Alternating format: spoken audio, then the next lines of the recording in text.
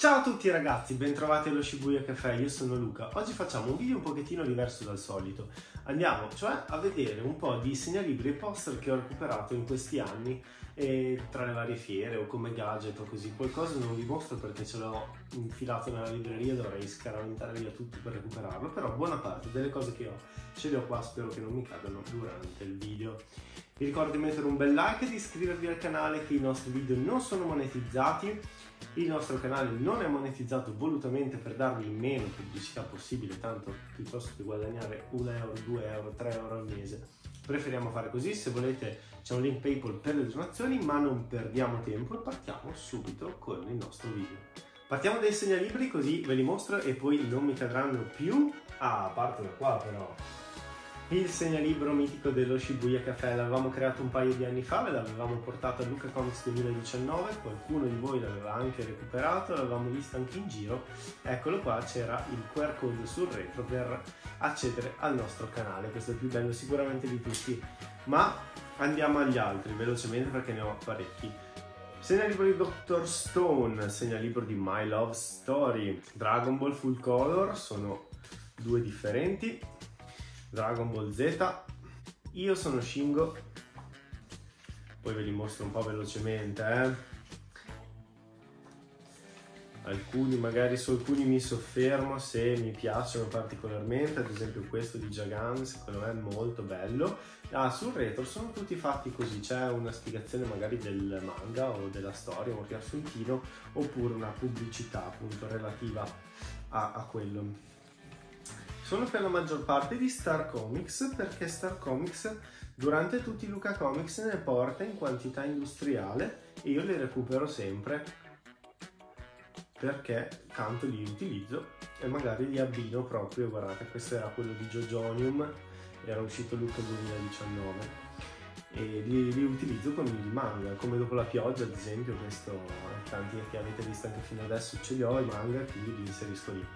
Anche questo è molto particolare, è la mia prima volta, il Kabinagata ha fatto, c'è anche il sequel.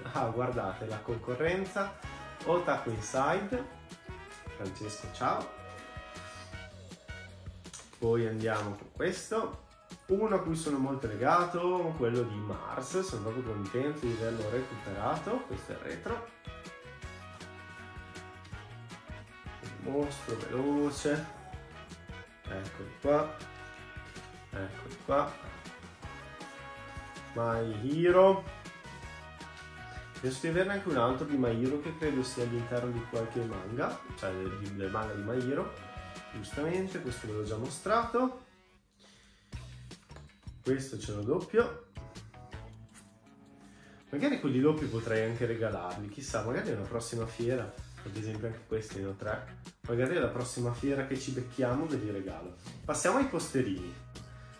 My Hero, Ban dei 7 peccati capitali, questo mi ero fissato un sacco con l'anime qualche anno fa e adesso sono rimasto un po' indietro, però è un personaggio fantastico. Questo più che un poster è una copertina, la copertina di Kakegurui, non so se è la variant del numero 1, J-Pop la regalava in una fiera e con un micro concorso, giravi una ruota o compravi il manga e ti regalavano quello, non me lo ricordo.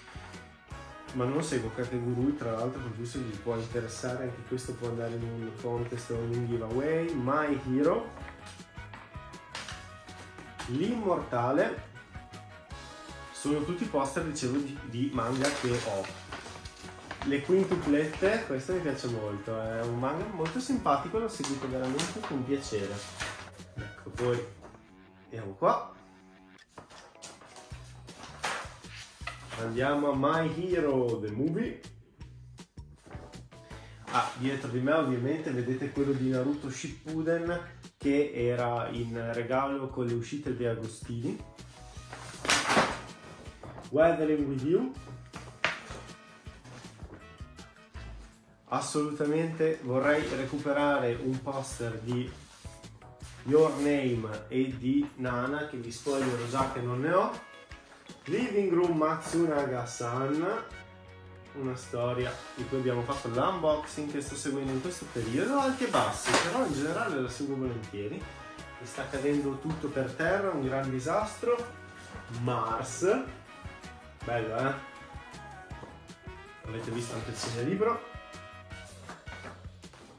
Whisper Me a Love Song, un'altra serie Star Comics che sta uscendo adesso, e finiamo con Dragon Ball Z. Poi ho anche quello di Slam Dunk che ce l'ho appiccicato alla libreria, e questi sono i poster e i segnalibri che ho. Voi ne avete altri? Avete qualcosa di particolare? Se vi va, scriveteci su Instagram, seguiteci anche lì, potete postarci o taggarci nelle storie. Ho cercato di fare un video facendovi vedere cose un po' diverse rispetto a quelle che si vedono di solito. Seguiteci e ci vediamo al prossimo video. Ciao!